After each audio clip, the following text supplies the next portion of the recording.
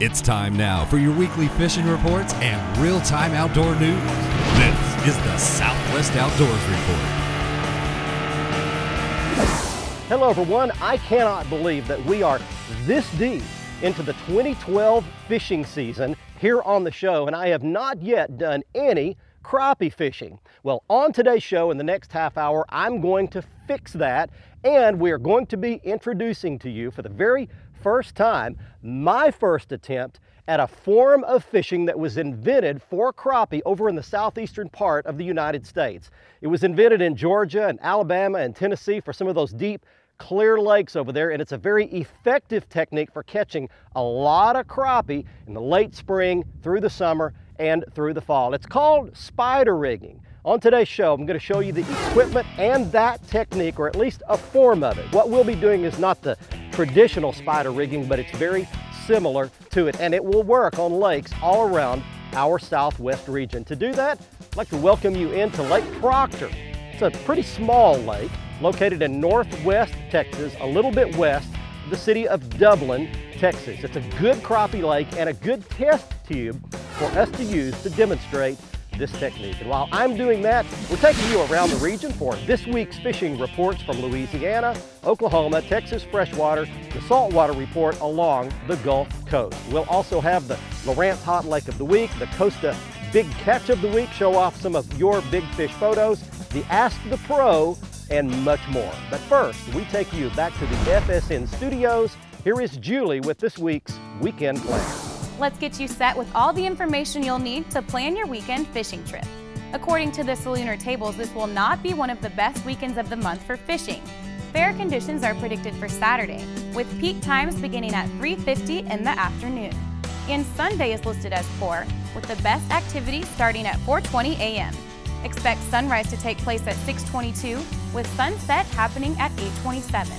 And we'll have a crescent moon 28% illuminated in the evenings. We'll be right back with all of the current fishing reports from around the Southwest. And Wally Marshall will join me for this week's Whataburger Ask the Pro feature. Stay with us. The Southwest Outdoors Report is brought to you by Tracker Boats, Fish the Finest, by Lowrance, and the all-new HDS Gen 2 with Structure Map Overview, by Strand Fishing Lines, the standard of dependability, by Costa Sunglasses, see what's out there, and by Academy Sports and Outdoors, right stuff, low price, every day.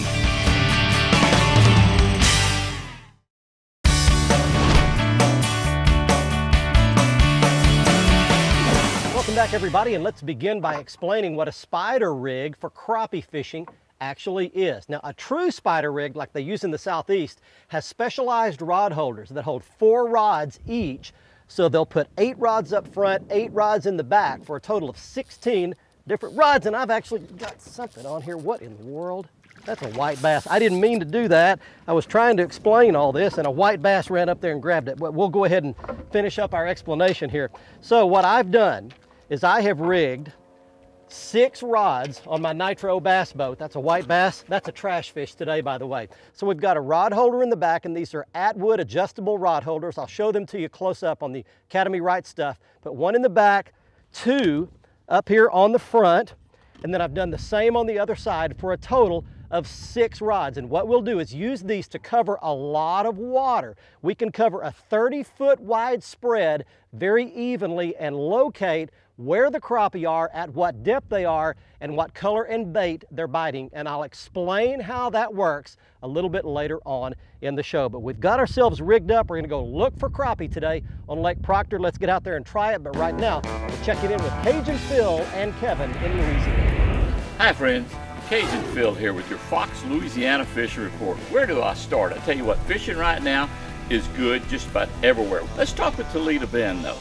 I talked to Joe Jocelyn. Joe says, Cajun, right now in Toledo Bend, we're catching lots of bass. They're pretty deep though. He's catching them in 15 to 8 foot of water, either drop shotting or Carolina rigging, Bass Assassin plastics. Up at Caddo Lake, they're catching them under the lily pads. The reason why, the sun's coming down, it's getting hot, bass are under that cover. They're throwing frogs. They're also throwing light-weighted plastic lizards. They're throwing them really slow, pulling them across the lily pads, letting them fall in all the little cracks and crevices. They're catching some pretty good bass right now up at Lake Caddo. As far as the saltwater action goes, I tell you what, I don't even know where to begin. Let's start with Venice, Louisiana. Offshore is great. They're catching tuna, amberjack, wahoo. Inshore, right now in Venice, Louisiana, you want to go catch giant redfish. I'm talking about 30, 35 pounders. Put on some topwater lures. You better get you some 50 or 60 pound fins braid, because it's going to take that with these giant redfish that's right offshore now in Venice, Louisiana. Up around Hopedale, Delacroix, they catch lots of speckled trout on live shrimp under the popping cork. Lots of redfish on spoons and spinnerbaits. Till next time, this is Cajun Phil for Captain Kevin saying, happy fishing and may God bless it. I tell you what, friends, we go see you right here, Fox Sports Southwest, next week.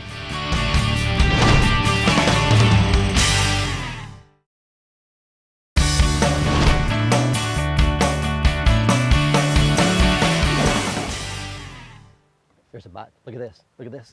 Got him. All right.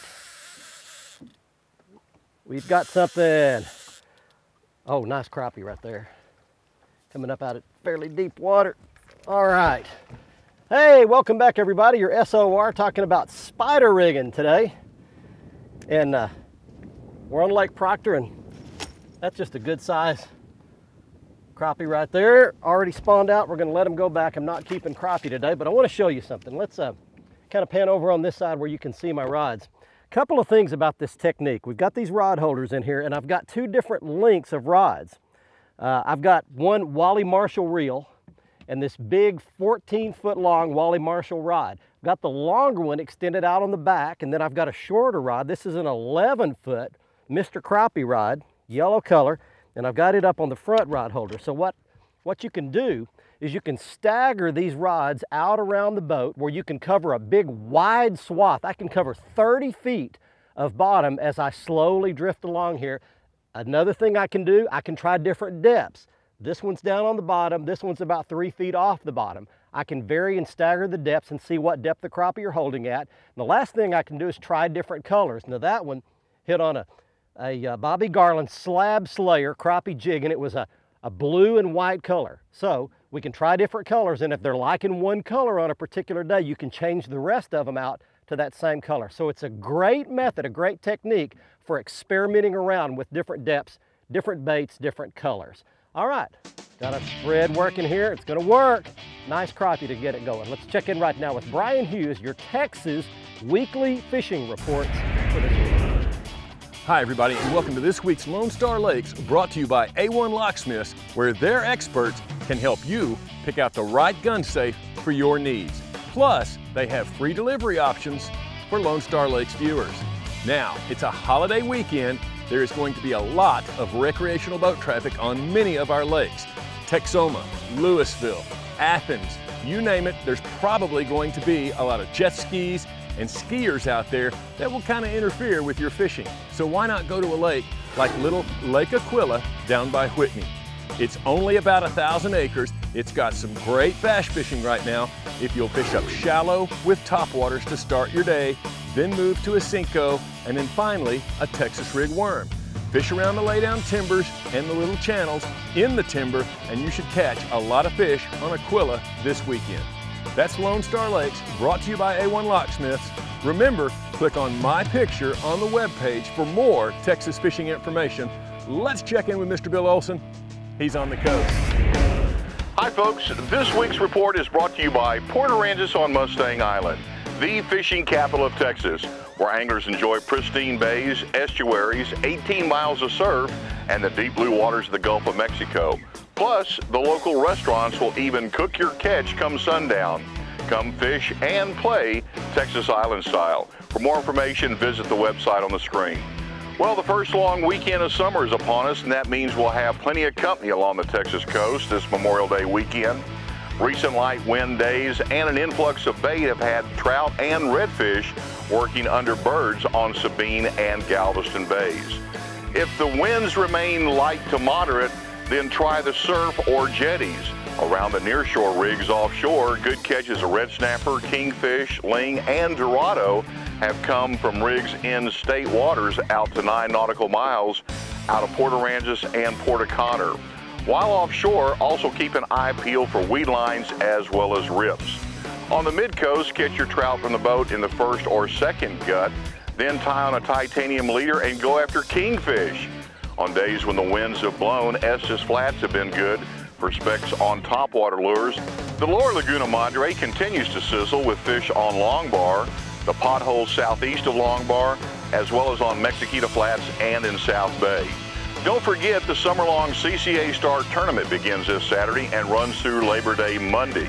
This weekend, both Saturday and Sunday have a single tide schedule of one high and one low tide each day. I'm Bill Olson, and I'll see you on the coast.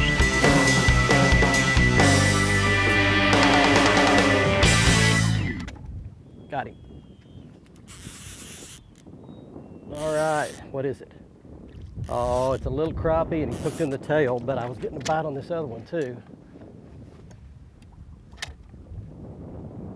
Got him.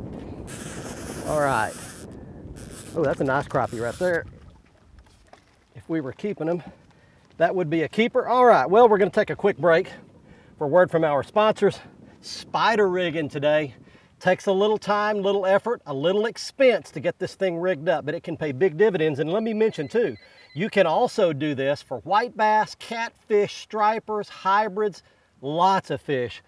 You can catch a bunch of them very efficiently with the spider rig. Hey, before we go to the break, I'm gonna throw that one back and mention to you that time is running out for you to register to fish with our Oklahoma Insider Reporter on our sweepstakes going on our Facebook page right now.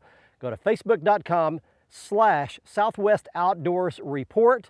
You need to click the like button in the top right corner if you haven't done that already, and then you can register to enter our sweepstakes. The winner gets to fish with a guest for a day in Oklahoma at one of Oklahoma's hottest bass fishing lakes with our on-camera reporter, Gary Dollahan, and the second prize winner wins an Onyx Outdoors rain suit, high-quality rain suit from one of our sponsors. Stay with us, we'll be right back. The Southwest Outdoors Report is brought to you by Mercury, the official outboard of the Southwest Outdoors Report for 10 years running. By Excite, start positive, stay positive. By Lou's Reels and Rods, feel the difference. By Whataburger, proud to serve it hot and fresh 24 hours a day. And by Onyx Personal Flotation Devices and Rainwear, keeping you safe on the water.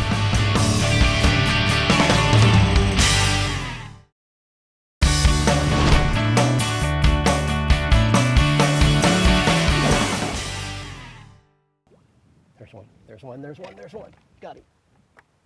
Ooh, that's a better pull. Look at that crappie. Good crappie. Ooh, I pulled him up out of kind of deep water. All right. Oh, swing him aboard. Man, that's the first crappie I've ever caught on a 14-foot long rod. In fact, I want you to look at this. This is a huge rod. Pan that camera up to the very tip of this rod. Look how far up there that rod is. I am out here fishing with a 14-foot long fishing rod. Unbelievable, and I have caught a good crappie. Look at that. Man, that's a slab right there. That's what we came out here to do. Too bad we're not keeping them today, or that one would fillet up plenty nice. Hey, welcome back, everybody. Your SOR is at Lake Proctor today, and we're talking about spider rig fishing. I've got 6 rods set out on Atwood rod holders, and not keeping them today, so that one's gonna go back. See you, partner. I appreciate that, though. That was a lot of fun on that big, long rod. Let me give you the next tip on spider rig fishing, and that is movement and control.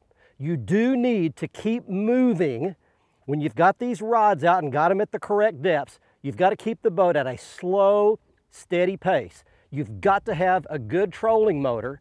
So I've got my Motor Guide Digital Tour Edition 109-pound thrust motor on this big nitro bass boat, but you do need a good quality trolling motor. Don't bring an old broke down unreliable motor out here, because you've got to keep the bow of the boat into the wind, and then you've got to keep the boat moving at a steady pace, because if you get to spinning around and moving too fast, 6 rods out, you're going to get them all crossed. You will wind up with a gigantic mess. So movement under control is the key to sweeping a big path with all 6 of these rods and covering a lot of ground, and you cannot do this in brush and trees and all kinds of cover. You'll stay snagged all day long. Here's Gary Dollahan up in Oklahoma. Hey, on last week's program, Barry showed you how to catch catfish on Texas waters right now as those fish are coming into spawn. You can do that same thing here in Oklahoma. The catfishing reports coming in from all across the state are really good, from small waters to big waters. Now, back on May 7th, Larry Newton from Oklahoma City caught a new Lake Proctor channel cat at Lake Overholser near the city, 26 pounds. He caught it using a slip cork like Barry was doing, but baited with punch bait underneath it.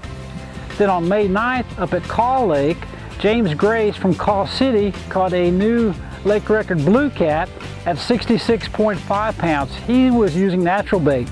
Now, Memorial Day weekend kicks off the official start to the summer vacation season. Some of you might be getting your boats out for the very first time. If that's the case, you may need a refresher on your boat safety requirements. To help with that, if you'll go to my insider report at southwestoutdoorsreport.com, I've put a link up there that takes you to a video interview I did with Trooper Larry Norman a while back, where he talks about safety requirements for your boats for the state of Oklahoma. That might be very helpful to you. Also, while you're on the website this weekend, be sure that you're signed up for the fishing trip opportunity with me here in Oklahoma. We're going to go to one of our lakes, we're going to have a fun day on the water, catch a lot of fish. You're going to do the Oklahoma Fishing Report for that week. Have a great Memorial Day weekend. One thing about it, you can't catch them if you don't go.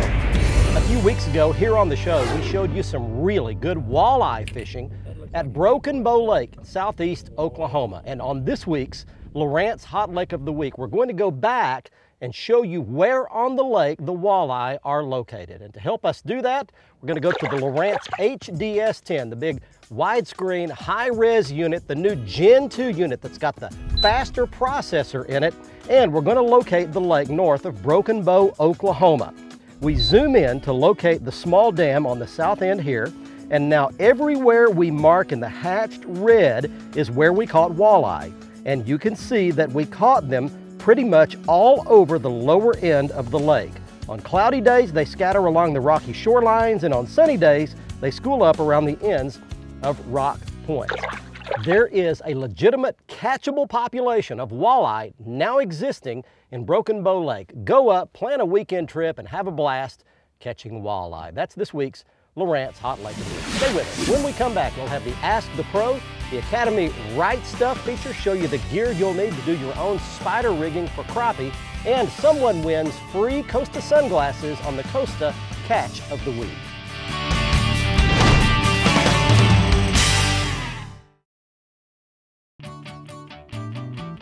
The Southwest Outdoors Report is brought to you by Nitro Performance Bass Boats. Fish your best in a Nitro.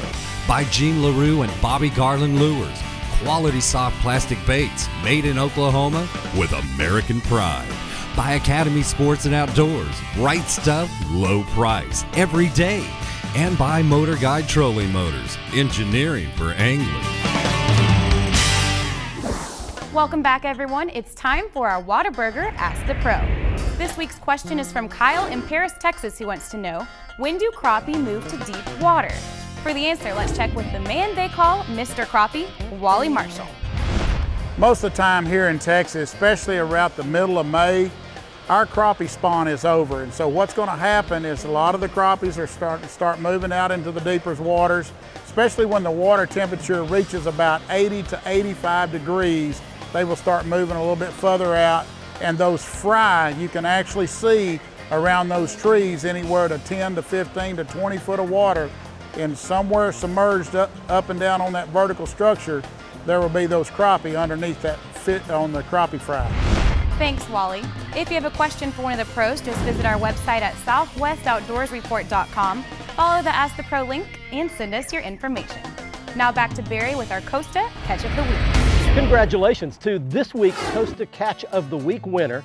He is Gary McMahon of Hackberry, Louisiana. Gary is shown here with his 29-inch, 9-pound speckled trout. What a specimen. And he caught it at Lake Calcasieu down in South Louisiana, Cajun Phil and Kevin territory. Gary wins a brand new pair of his choice of Costa sunglasses, and the Costa frame of the month this month is Jose, which comes in 2 frame colors and 5 lens colors in both polycarbonate and 580 glass. You can see all of the Costa sunglasses at the website at costadelmar.com. Next up, it's the Academy Sports and Outdoors Right Stuff feature to show you the right gear if you want to go spider rigging for crappie or other game fish. And it begins with one of these Atwood Pro Style rod holders. Now, they make a lot of rod holders out on the market. I've tried some inferior ones. It's not worth your time and effort. Go for the Atwoods, and you can see them on the front page of our website. I have those up as the featured gear of the week. Now, we used several rods on today's show, but I want to show you just one of those. This is the Lew's Wally Marshall Signature Series crappie rod. It's 11 feet long, perfect for spider rigging, and it's rigged with a little Wally Marshall Signature Series reel that matches it. And the bait that we used, you see it right there on the right-hand side of the screen. That's a Bobby Garland Slab Slayer, and they really wanted this white with the blue body today. That's a 2-inch size. I will confess to you that today was my first ever attempt at spider rigging, and not the true spider rigging like they do over in the southeast with 16 rods scattered around the boat. But I can promise you this, with 6 rod holders and 6 rods, if you get into the fish, those 6 will keep you hopping. And don't forget, you can use this technique not only for crappie, but for white bass, stripers, hybrids, even catfish. No telling what you can catch at your favorite lake. I'll be trying this again for several different species at other lakes in our region. Thanks for joining us today from Lake Proctor in Northwest Texas. Until next week, I'm Barry Stokes saying be safe, have fun. Bye-bye, guys.